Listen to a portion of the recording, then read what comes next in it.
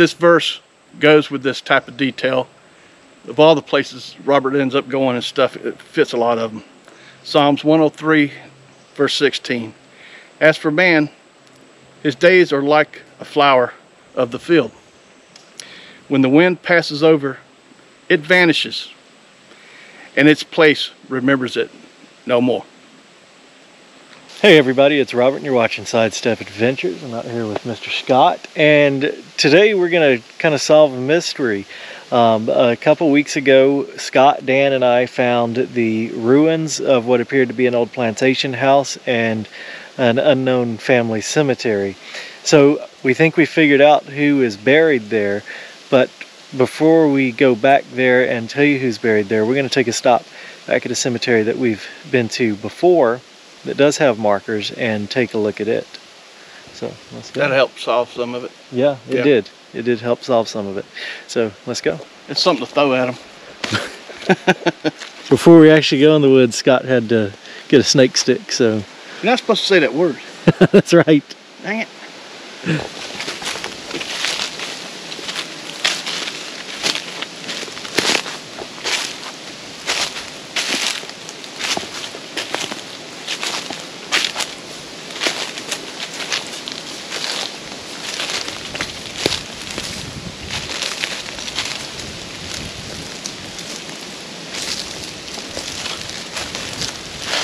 All right, so we have returned to the William T. Hall Cemetery here, which is on part of what used to be the William T. Hall Plantation. And Scott actually has been doing some research on William Hall. And before we do that, before we get into that, I'm going to open up the book here, Rockaway and Talbot, which I did last time we were here, and talk about this plantation.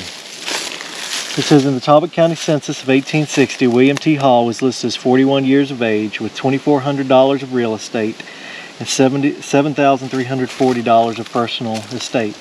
His wife, Evelyn H. Beach Hall, was 38. They were born in Georgia.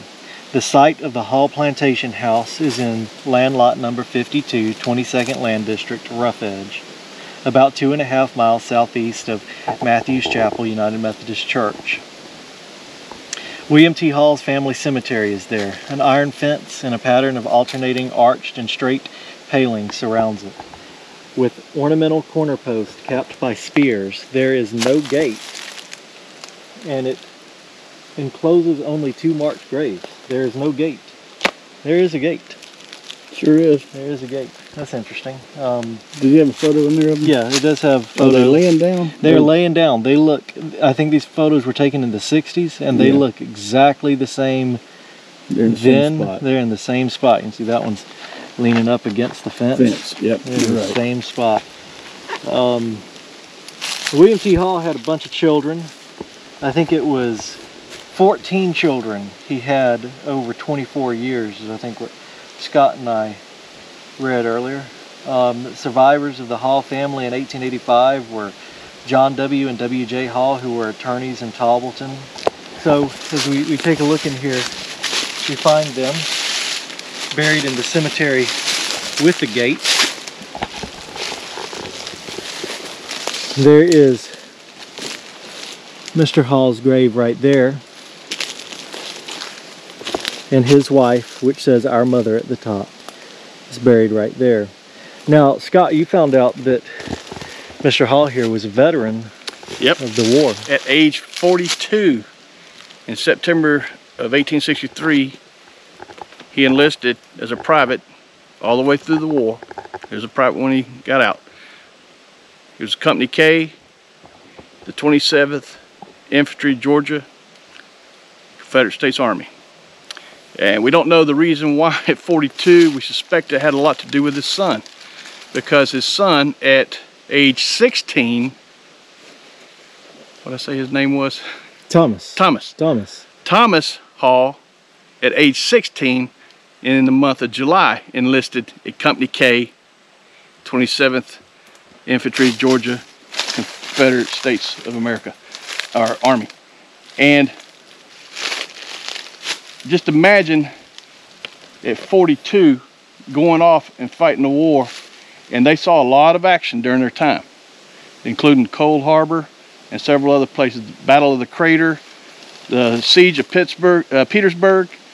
They were mustered out at Columbia, South Carolina. So they were, by that time, they were under General George B. Gordon.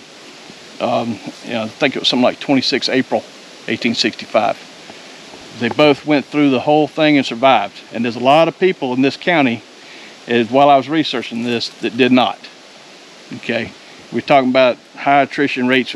We noted where one company, it was basically the first company to leave out of here, Alpha Company, 4th Infantry Regiment, Georgia.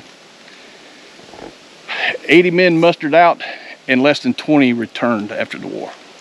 So, I mean, that gives you an idea of what the attrition rate was.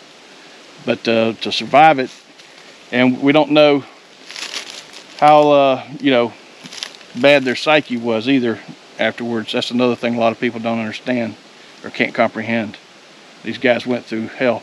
I did 20 years in the Marine Corps, saw 5 different armed conflicts, but we're all candy asses compared to these guys, So that's saying a lot, no matter which side you were on, during that war. It was hell.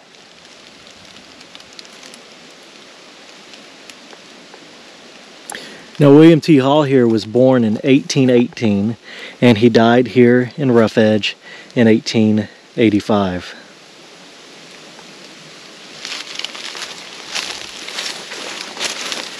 His wife, who is part of another prominent family in Rough Edge, the Beach family, she was born in 1823.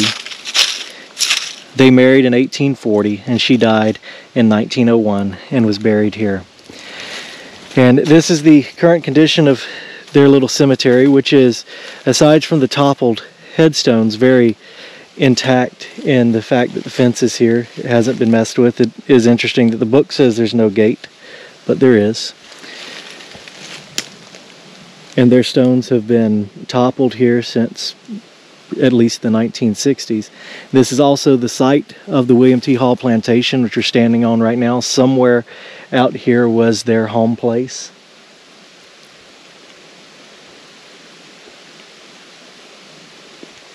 All right, so now that we've seen the William T. Hall Plantation here, or the remnants of it, which is just a cemetery, we're going to go explore the other site that we saw and put the puzzle pieces together as to who is buried there.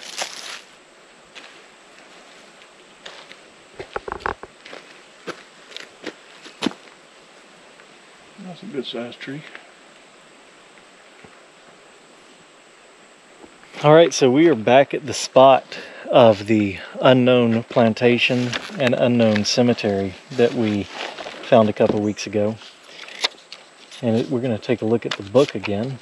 So when I first found out about the William T. Hall Plantation and Plantation Cemetery, I learned about it from this book. It was one that neither Dan nor I had ever been to before or knew about. We found it in this book and went to it.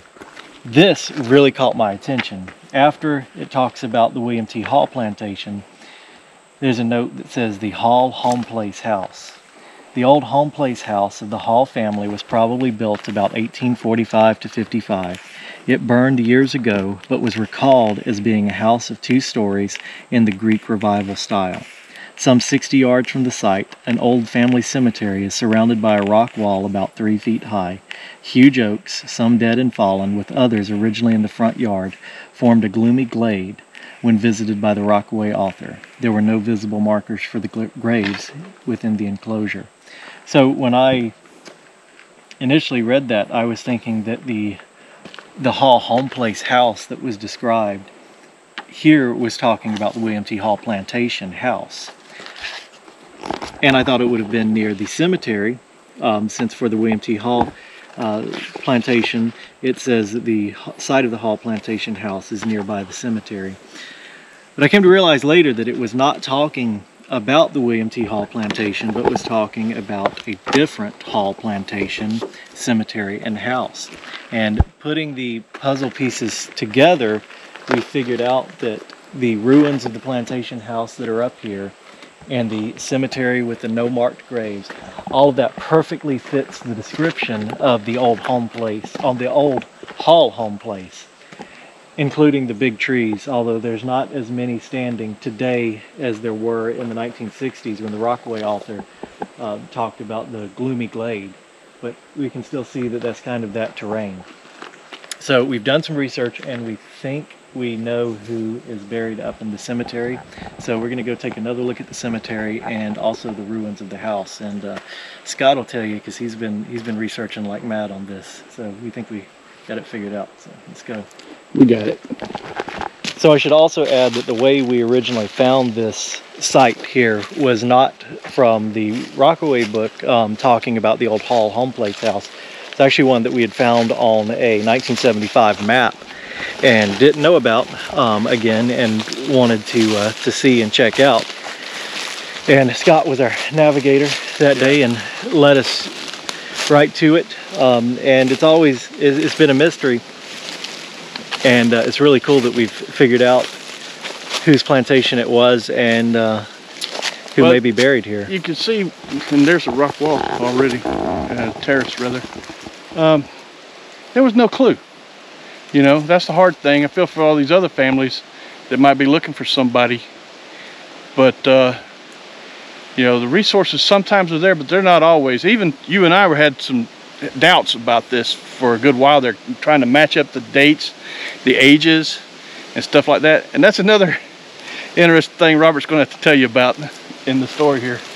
But it sounds like a good story.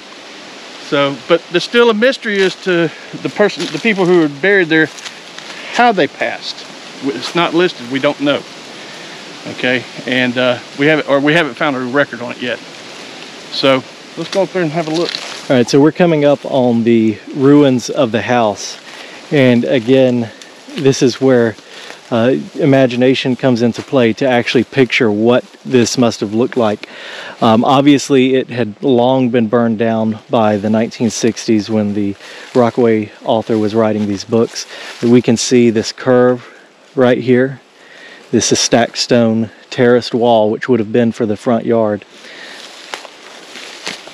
And I said in the initial video, this very much reminded me of the ruins of the old Whitehead Plantation. So I can kind of take some of that and compare it to this and figure out some things. Like, it looks like at the Whitehead Plantation there was a horse mounting stone out there and a place on the curb where you would step off of buggies, and it looks very similar to this. We've got another level of terrace, yeah. Another level of terrace. Then as we walk further up here to where the house actually stood,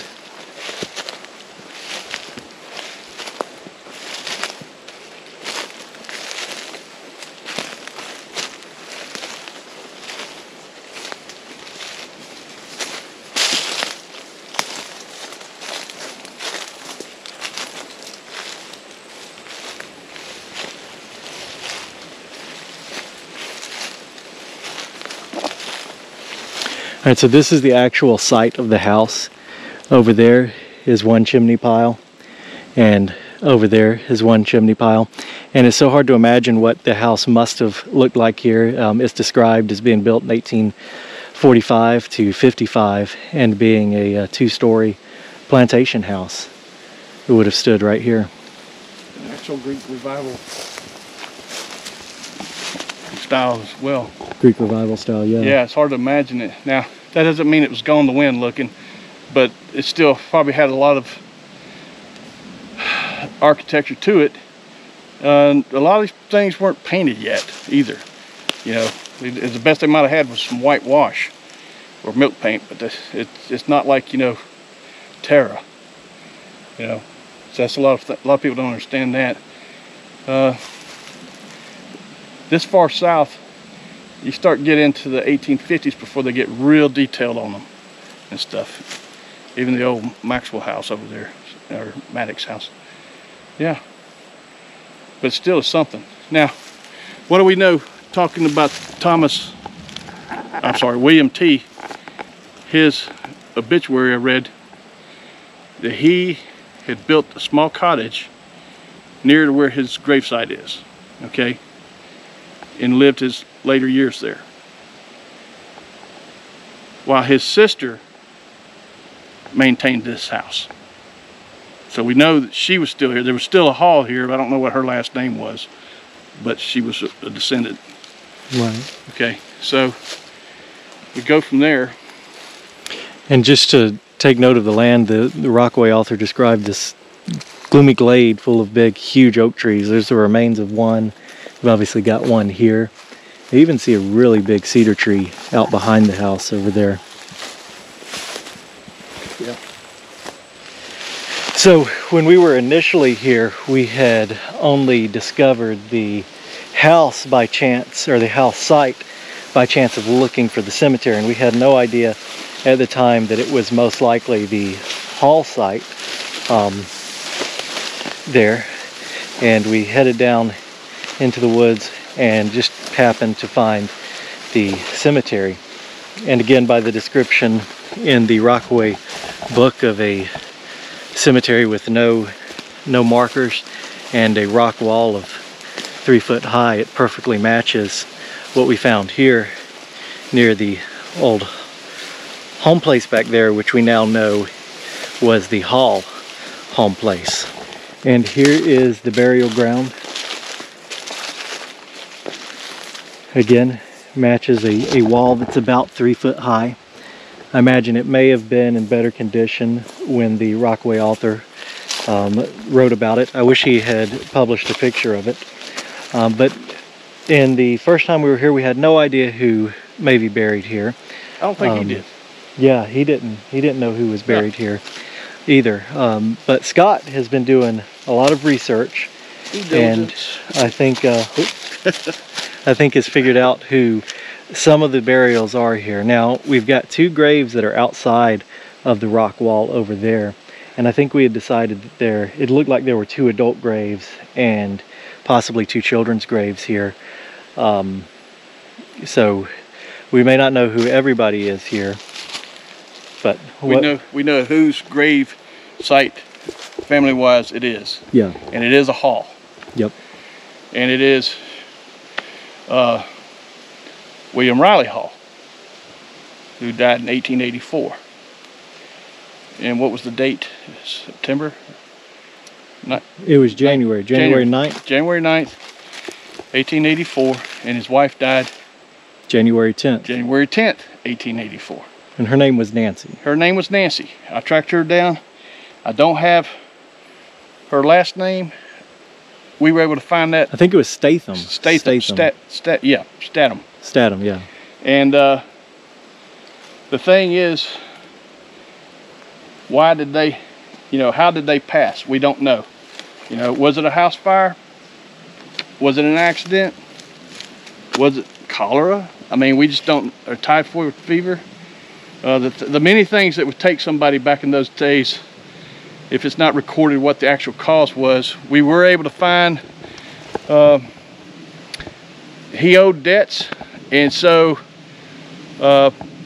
we found where the county was appointing not the Grand Master, but the executor of his estate to sell this property up to worth about $400 to pay some bills off. And the guy who was appointed as the executor of his will is the guy who built my house, okay, Newton P. Carricker.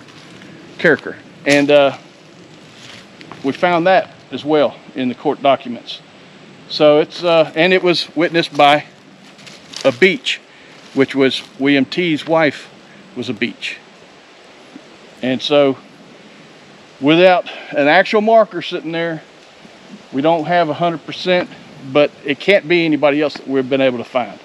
And I've been able to find some strange things about this individual and Miss Nancy that I'll let Robert tell y'all about that. All right, so what we've put together is this is the home place of William Riley Hall, who was the father of William T. Hall, buried down there. They came here as early settlement. It looks like they were here by 1830, I believe, we confirmed. Of course, this area wasn't opened up for settlement until 1828, so they were early settlers here. Assuming the date in the Rockaway book is correct, they had built a big plantation house, what we would think of as a plantation house, by 1845 to 55. They probably had built something smaller before then, and then as wealth grew, built a nicer house. They only had one child, and that was William T. Hall, and this is where it gets really murky. William Riley Hall was born in 1804. His son, William T. Hall, was born in 1818, which means that William Riley Hall, if those birth dates are accurate, and all of the records that we found so far indicate that they are accurate, William Riley Hall fathered William T. Hall when he was 14 years old. Now, William Riley Hall's wife at the time was only 11 years old. So you've got the kind of strange thing there with a 14-year-old father and 11-year-old mother. But I have doubts that William T. Hall's mother, if those ages are correct, I don't believe that William T. Hall's mother was Nancy. We know William T. Hall was born in 1818, which would have made William Riley Hall 14 at the time. The thing about that is William Riley Hall didn't marry his wife until he was 20 years old, which means that William T. Hall would have been 6 by that time. And back in those days, if you know, it would have been very commonplace for them to have gotten married. Shotgun wedding. Yeah, exactly. So it throws some doubt in my mind, aside from just the ages, the fact that the marriage happened after the birth of his son, as to whether Nancy, William Riley Hall's wife, was actually the mother of William T. Hall. But we do believe that they are buried here. William T. Hall had 14 children in 24 years, I think it was written. So that could be the child's graves that we see up there, because I don't believe that all 14 of his children lived to adulthood. So we could have some child burials here that were children of William T. Hall. And I would definitely say that William Riley Hall and his wife Nancy are buried here. This is the old Hall home place, and they did die here. But without markers, we can't say for sure. Again, we've got 2 graves that are in here and 2 graves that are outside of the wall as well. To point out. Yeah. Okay, it's a timeline. If we look at, you know, pre-Civil War, there was a lot of growth, a lot of development, prosperity in the region. Okay, during the Civil War, hard times. Post-Civil War, extremely hard times. Exactly. Absolutely no money. Now, Yeah. 1875, 1878 is when the region started to get its feet back on the ground, but it didn't mean everybody. Right, absolutely. And this family definitely suffered.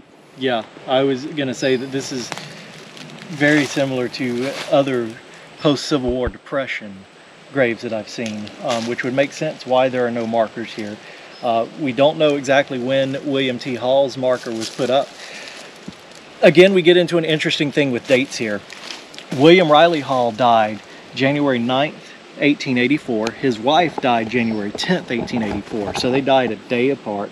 That's what Scott was talking about. We don't know the cause of death.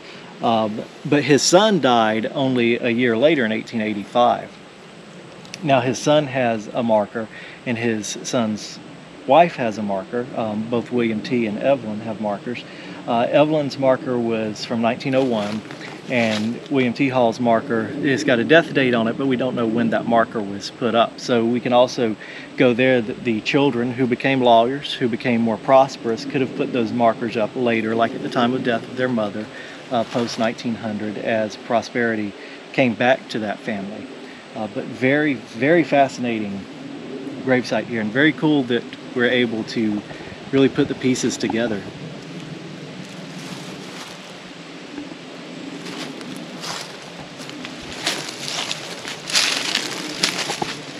If you look through in here, you can see an indentation right there and right there that are both what you would say would be infant-sized inside the wall, which, you know, again, I would hazard a guess that it may have been young children of William T. Hall that died and were buried here. And then we know again that William T. Hall built a house up there where he's buried, so he could have been buried on his later property.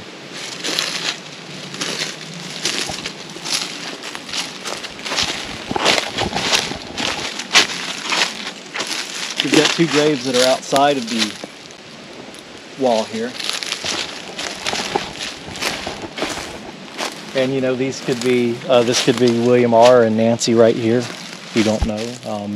The other interesting thing is William R. Hall's parents. I lost track of them when I was doing research. They died 1833, so they could be very early burials out here as well. It's not likely that they came with, because they were both older in age, so you wouldn't think that they would have come here for early settlement, but they could have been brought by their kid here and been an early burial. The reason that I bring that up is their record just kind of disappears by the time they die in 1833. There's no marked burial for them either. So interesting there too. And you said, Scott, earlier that there was a sister of William T. Hall that was buried up here. Would it, I didn't say buried. She was or lived here. Yeah, she ran the house. William T. Hall didn't have any siblings, so would that have been his? That's what the obituary said. Did it? Yeah. Gotcha. I wonder if it was a sister-in-law or something. That's a good point. That's a good point. I don't know. Yeah, because we found no other children that were listed from William Riley Hall and Nancy. Yeah. That the obituary said a sister. That's interesting. Let's go back and reread that sometime. Yeah. And verify. Mysteries. So yeah. There's another mystery here. Okay. That's another thing is, originally I thought that this was prior to the Civil War. Yeah. Okay. And that's why it's worth going out and doing the research. Absolutely. Because I definitely thought that this was prior to. Now somebody made a comment on the first video about this, that, you know, was this part of Sherman coming through and everything like that. And that did not happen. Mm-hmm. Sherman didn't come this far south to Talbot County. Now Wilson's Raiders did come through Talbot County, and they actually bivouacked in Talbotton for a little bit, but they didn't come down this road. They wouldn't have been here. They would not have been involved in this. And we know that William Riley was still here post-war. Yeah. Post-war, 1870. He's in the census. In 1860, he's in the census. He's got 78 slaves to his property value, and along with other land and everything. How it reduced so much, or how he got himself into debt, it could be a lot to do with the post-Civil War. You know, his land was all out here being worked, and all of a sudden there's no labor, there's no nothing, and he's up in age, and so, you know, they had to start selling things off to survive. And you make a good point about him having 78 slaves, because often where there's a plantation, there's a slave cemetery, burial ground for the enslaved, which would be interesting. It's definitely not this. This is not typical of a slave cemetery, but it would be interesting that there probably is a Hall slave cemetery somewhere on the remains of this plantation that, you know, we probably will never find. But interesting to note that. And I agreed with you about this being post-Civil War, and I actually think thought it was pre-Civil War. Pre-Civil War, and it actually could be pre-Civil War still. The rock wall could be, yeah, if this is where some of William T. Hall's children are buried. Right, or some other distant relative. Yeah, exactly. Yeah, you're right.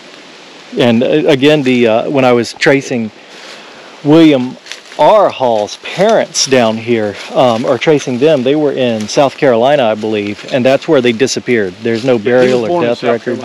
Yeah, so his parents could be buried there too. Could be looking at 3 generations, but that is complete conjecture there, only because I couldn't find a burial listing for William R. Hall, of course, who we know is buried here, or his parents.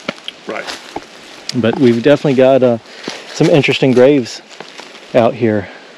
I wish we could say for sure who everyone buried here is, but we know for sure, or we don't know for sure, but we can say, you know, with almost certainty that William R. Hall and his wife Nancy are indeed buried here. Definitely. Worth finding out, though. I'm glad we came back on it. Yeah, me too. All right, everybody. Well, I hope you enjoyed this video. It's always cool.